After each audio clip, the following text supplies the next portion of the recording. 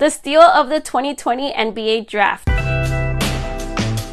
Unlike previous drafts with clear-cut top prospects, this year's field was wide open.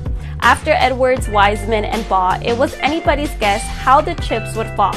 As a result, potentially the best player in the entire field, Deni Avdija, nearly fell out of the top 10.